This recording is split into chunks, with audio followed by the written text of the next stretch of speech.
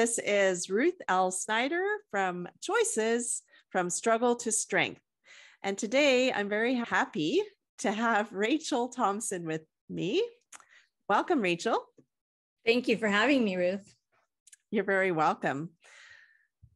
So tell us a little bit about your story, what you're passionate about and why. Sure. I'm not going to go into explicit detail, but when I was 11 years old, my family moved from Southern California to Northern California. And we moved into a neighborhood that was just developing. So there weren't many kids there. And so a neighbor moved in next door and they had like 3 or 4 girls and a son and a pool.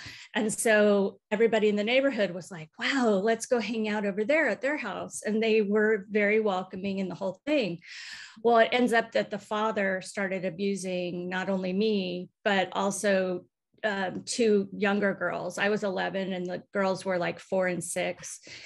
And so one of the mom, this went on for about a year, and he was in the military, carried a gun, very tall, big man. So obviously intimidating. Mm-hmm. And he would threaten us that he would, hurt us or hurt our families if we said anything. And of course we believe that because we're young. Mm-hmm. And you believe what adults tell you. And so I was terrified. Like he told me if I said anything, like I would go to jail. So I was too young to not know this wasn't true. And so I didn't say anything. And then eventually it came out through one of the other younger girls. And there was an investigation. There was a civil trial. Unfortunately, for a criminal trial, they didn't feel like they could put the whole case on one person, which was me, because the other girls were just too young to really talk about it. And then there was a military trial. So he was court-martialed and released. And that was the end of that for him. And then he got, I think, 18 months at a local jail. Like it was not that big of a deal. And then he was out. Now this was the 70s. So things, I was born in 64. So things are handled a little bit differently now, but I did have to go and testify in both the military trial and the civil trial. And it was hard. It's terrifying that I had to face him in court and say the things that he had done, but I did it. And then, he went to jail and my parents didn't move. And so I ended up going to school with his kids and having them bully me because they thought it was my fault that their dad went to jail and the whole thing. And so I started developing some mental health issues without really even understanding what was going on. So I started having panic attacks. I couldn't get out of bed. Hypervigilance was a big one and still is, because I was so concerned that he was going to climb in my little sister's window. She was a year old and, harm her. And so to this day, I still have a lot of hypervigilance where if somebody makes a noise, I jump and I cry and there's really it's like out of my control. So there's some things that I developed, not understanding these were normal coping skills to a completely abnormal situation. It was, my reaction to crime, basically, and gun violence as well. It took me a long time to really understand that I was a victim of gun violence too, because I wasn't shot or anything like that, but I was threatened. Mm-hmm. So then, I moved away, got married, worked for pharma, did that for 17 years, have 2 children. And then it's all sort of hit me when I had my daughter. I was 35 years old. So she's 23 now. And I went into just a complete meltdown. How am I going to keep this little baby safe? She's so perfect and beautiful. And I was a mess. So my doctor got me into a shrink. And so what he basically said was that I was having this anxiety over keeping her safe because of what happened to me. And that's why I just literally, I couldn't leave her with anybody. I just freaked out. So we worked through a lot of that. And then I ended up getting divorced after 22 years. The kids are with me full time and he left town. And I didn't understand a lot of what was going on in the marriage either. He was never physically abusive or anything like that, but he wouldn't support me as a survivor. He didn't want me to say anything to anybody. It embarrassed him. And he definitely didn't want me to ever tell our children because he thought that it would instill this sense of fear in them. And I said, well, that's not a bad thing, right? Because we're also worried about stranger danger, but let's worry about the people that are around our children, coaches, neighbor, parents, right? We send our kids off to go and have a sleepover at someone's house. We don't know the parents. So I'm that parent, not anymore because my kids are older, but I'm that parent who would call them and say, can I bring him by? Let's take a look around. Do you have guns in the home? Are they locked up? Like, I'm that annoying parent, right? But I never felt apologetic for that because I feel like as a parent, you prevent what you can prevent, right? Some of it's out of our hands. Right. So once I finally quit pharma and started writing, is when I have now released 3 books about it. And I do a weekly sex abuse chat on Twitter Spaces. I've done the chat. If you're familiar with Twitter, Spaces is fairly new, which is social audio, right? So before, if you wanted to have a chat, you had a hashtag and everyone had to type the hashtag in. And it's a lot of work to do that. So I'm really enjoying the fact that we can now hear each other's voices and talk about these difficult topics that are important and that matter. Wow. Thanks for sharing. I knew that you had your space and that was the topic of your space, but I didn't know the full extent of your story. Yeah. And those things that happen to us, our body remembers them. The trauma is there. Yes. We need to deal with it. And that's why I started the sex abuse chat, because we talk about things that survivors deal with every day, all the time, including people like saying, why can't you just get over it? Or something like that. And I always say, well, I would love to, but you need to talk to my brain and my cells because everything is changed physiologically when you are abused in some manner. Or go through some sort of trauma. It doesn't have to be abuse, but yes. And so that's why I want to talk with people about the difficult stuff like hypervigilance. Most people either don't identify that in themselves and don't know what it is, like I didn't, or they want to share that things like this are happening and they don't know what to do. Right. And so those are the types of things that we cover. And sometimes we normalize it if we're living with it long enough. And so to have somebody say, no, that's not normal. We need to have those conversations as well, right? Yeah, absolutely. And, when people say something to me like, why do you keep talking about it? You're never going to heal or something like that. And I say, well, talking about it is a form of healing. And so I'm never going to feel shame or bad or sad because I'm talking about difficult, uncomfortable topics. I always say that I'm writing books that matter. And that's the main point of what I'm trying to do, is to get people to understand that our whole body, our brains, everything, our nervous system is affected by trauma. You can heal. It's not like it's impossible, but it does take work and support and love. And time usually. And time, absolutely. The average age for somebody who's been abused as a child to disclose that abuse is 51. Yeah. Wow. Yeah. So it's not uncommon. That's from Child USA. I follow them and support them. So it's important to know and understand. Yeah. So was there a particular time during your struggle when you knew that you had to make a choice to change what was happening in your life? I wouldn't say at the age of 11 because I felt stuck, right? I had no idea what was happening. And I was terrified to come forward. But I think once I had my daughter, that really pushed me into getting the psychological help that I needed and understanding that I had, generalized anxiety. I obviously had postpartum depression, but once we talked about it, I probably had been depressed for years, but didn't know or understand. And I'm not a stupid woman. I'm very well read. But if you think about it, when you're in it, it's hard to be objective about what's happening. So, yeah. So I would say starting therapy was huge for me. And then about 10 or 15 years after that, I started specifically trauma recovery.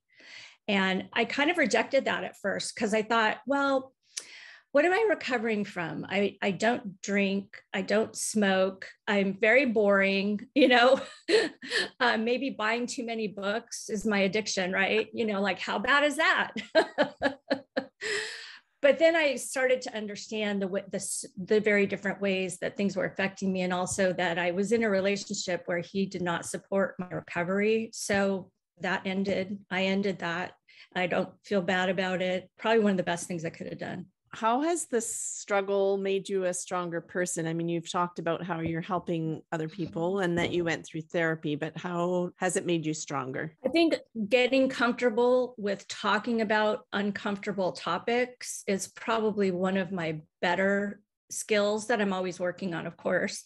But a lot of people have come in. I mean, I've probably interacted with thousands of survivors over the years. And I think for a lot of people, they just want to be heard. They want to be validated because we get a lot of this, social media court and jury where nothing's been proven or disproven. And yet people are saying, well, what's the proof? And that's the trick with sexual crimes, right? Unless there is physical evidence, which may or may not happen, how are you going to say that this is the person that did this to me and, and all that kind of stuff. So I think being able to address a lot of these very difficult topics, I've done a ton of research. And I'm actually in August going to be going through trauma recovery coaching. So I'm very excited about that because a lot of therapists are not trauma trained. So coaching, as I'm sure you know, has become a big thing, right? In life, everybody needs a coach. But do you need a coach to help you deal with sexual trauma? Absolutely. So I'm looking forward to that. Even if I never end up coaching people, I feel like it's going to help me research and understand even more. And I think that makes me very strong because I'm able to look at it and say, okay, this is helpful. This may not be so helpful. Let's create safe spaces for people. And that's really what I do. So tell us a little bit more about what's the difference between like a life coach and a trauma-informed coach? Well, I'm not a life coach, so I don't have that training, but my understanding is that it's a 6-month program. It's like going back to school and getting an advanced degree, but in a shorter amount of time. And you have to, be taped. You have to go through all of this practicum hours where you are treating other coaches that are going through this. And then you get real-time coaching as well. And so the fact that it's called the International Trauma Recovery Coaching Center, I think I have it right, I'm not sure. I can share that with you in a link later if anyone is interested. They only allow 12 people per session because they want to make sure that it's very focused. So I'm really excited about that. But I think, I always tell people therapy is very important and don't rule it out. But if for some reason you feel like you're not getting that trauma trained therapist, then maybe it's time to look for someone like a coach who does nothing but that. Right. Or maybe it's time for you to get your own training, right? Yes, exactly.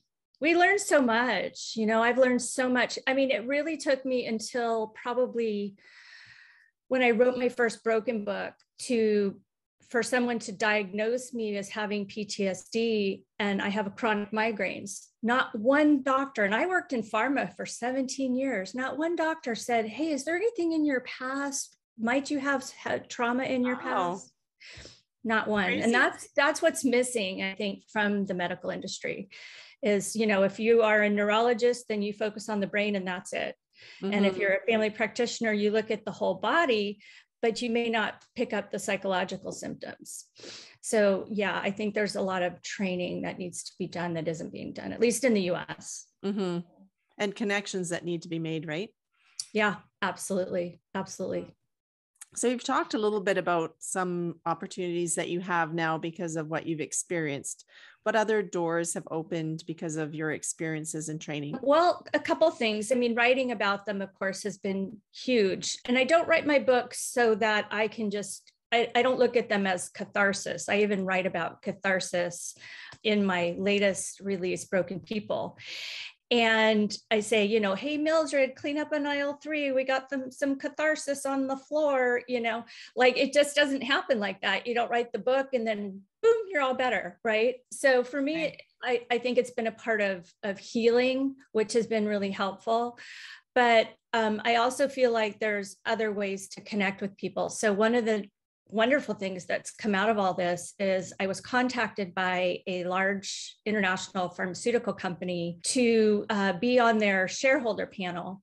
So we talk about PTSD, we talk about therapy after trauma. They're trying to get conversations started. It has nothing to do with whatever meds they have. We don't even talk about that. And so it's really nice. I've done 2 of these panels so far. It's great to see the very different aspects of what people are studying, teaching, learning, and that kind of information is now being disseminated. So I think it's really interesting to see there's this whole sort of understanding now that trauma can be passed down to future generations, called epigenetics. And so these are the types of things that people are studying. And I think maybe that'll change eventually the public's way of dealing with it, which is sweep it under the rug, dismiss it, minimize it. I can't tell you how many times I've heard, well, at least you're still alive. Well, at least, you held the gun, but he didn't shoot you. I'm like, okay. A little toxic positivity. Yeah, exactly. So I'm lucky. Like, wait a minute. So I think we need to change that conversation for sure. I agree. Yes, a lot of times it could be worse, but we do need to acknowledge that it wasn't good and there is healing that needs to take place. Yeah, and it's okay to talk about it if we want to. Right. Yeah. Yes. And unfortunately, a lot of times people are not given permission to talk about it. Yeah, there's a lot of things that can go into play. What I still tell people, I have a couple gals I'm working with now who privately, who are in situations that aren't very healthy. And so we're trying to create some kind of, escape plan or something like that. So I think just connecting with people on that deeper level, instead of the, hey, how you doing? Then we're able to talk about these things and hopefully make a difference in people's lives. Mm-hmm. And I found that in my own life too. When I share a bit of my story, then people feel like they can share what they're going through and they know that we can understand what they're going through, right? Yeah, exactly. Yeah. So what advice do you have for people who may be going through trauma or abusive situations? Document as much as you possibly can. So I know that can be hard if you're in a dangerous situation. There are computer programs, there are audio apps. In some way, it's a good idea to document what's happening, even if there's nothing that you could quote unquote show somebody, because a lot of abusers can be very surreptitious. So they won't give you, issues on your face or where anybody can see. If it's sexual trauma, I say the same thing because people are going to ask you questions later on that you won't be able to answer, or because of our fight or flight or fawn or freeze, whatever those reactions are, that can have an issue on memory retrieval as well. So I just tell people, document everything, put some kind of security on it, whether it's your password protection or fingerprint or whatever. And then the other thing is I tell people that action of writing things down, whether it's it can be any way somebody wants it to be. It can be very artistic with drawings and all that, or it could just be, this happened, then that happened, then this happened, then that happened. That's fine. Mm-hmm. Documenting is probably the most important thing. And then, seeking help. Mm-hmm. A lot of people don't know. For example, I didn't know until I moved up here and there was some financial abuse that happened with my ex and I didn't have money to get us all into therapy. Mm-hmm. So in the United States, every county has free mental health care clinics usually. Mm-hmm. And that's where I started with all 3 of us, my daughter, my son, and myself. And again, this was probably 8 or 9 years ago. And they were very helpful. Mm-hmm. A lot of people say, well, these are people getting their hours, they don't have the degree yet. And I'm like, it doesn't really matter. I think a lot of people who go into this really want to help people. Mm-hmm. And so they're going to be there for you in the ways that they can.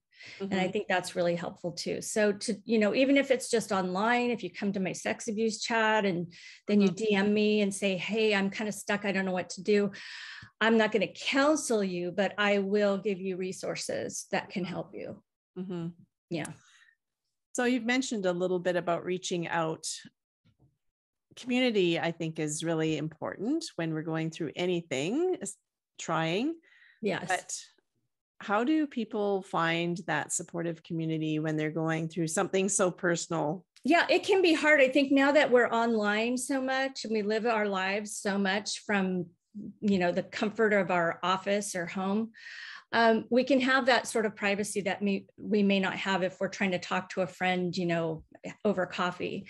So there's a lot of, I have a sex abuse chat community. I vet everybody who asks to enter, and we talk about the same topics we talk about in sex abuse chat, but, whenever we feel like it.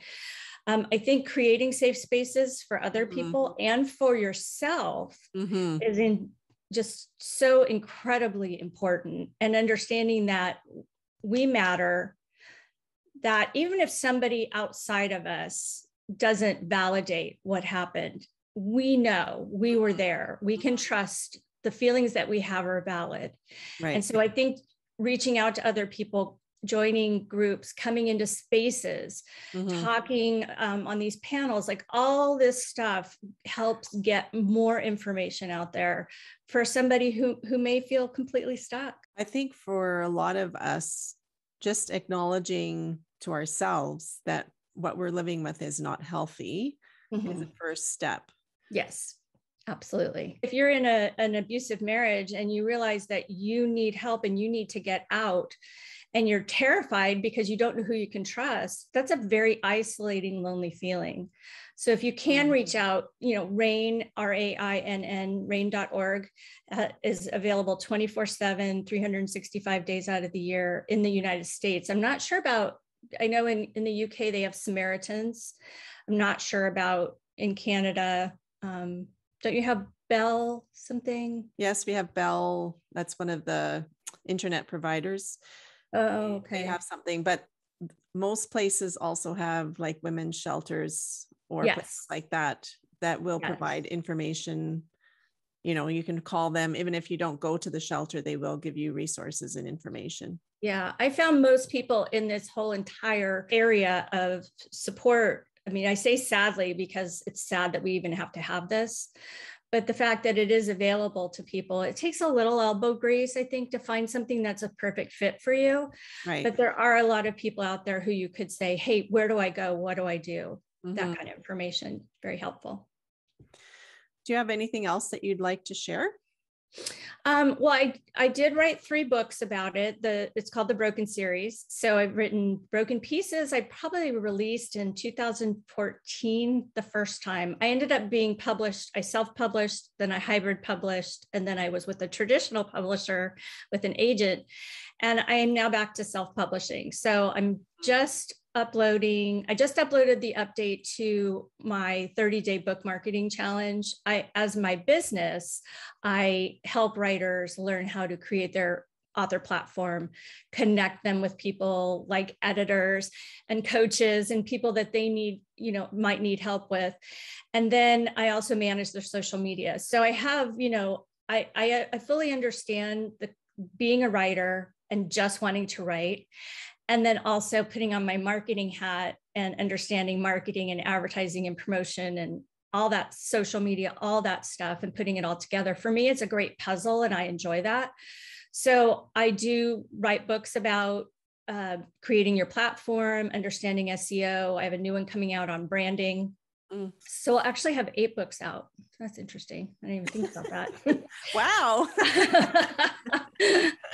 So, I think just for anyone who, wants to learn more or whatever, they can find me on Twitter at Rachel in the OC, pretty much across the board, whether you're on Facebook or Instagram, my website, it's all Rachel in the OC. And people say, what's the OC?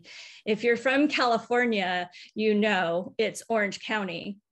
There used to be a show called The OC, right? And then I lived there for 17 years. And that's when I opened my Twitter account, and it just sort of spiraled from there. So that's why I'm called Rachel in the OC, because there are so many Rachel Thompsons there were already when I opened my account in 2009. And now there's so many more. And people get us confused all the time because there's like 3 of us that are redheads, we're writers, and our name is Rachel Thompson. So Rachel in the OC helps me stand out a little bit. Little tip on branding and marketing there. Yes, yes, exactly, exactly. When I was deciding what to use, I Googled Ruth Snyder, and I discovered that Ruth Snyder is a woman in the early 1900s who murdered her husband with an axe. Ooh, like Lizzie Borden or something, right? Yeah, so that's why I use my middle initial in my... Very smart. I want to establish my own identity. I don't want to be tied to her all the time. No, I'm good. Thanks. That's funny. Well, thank you very much for sharing with us today. And thank you for having me. Look forward to having you share more in our Twitter space at the end of July. So if you are listening to this and you haven't listened to the Twitter space discussion, please do that. And remember to like and share. And yeah, I look forward to continuing to get to know you, Rachel. I've appreciated our interactions, and I appreciate that you are providing a safe space for many people who need it. Thank you so much. I appreciate that. Thanks for the work you do as well, Ruth. You're very welcome.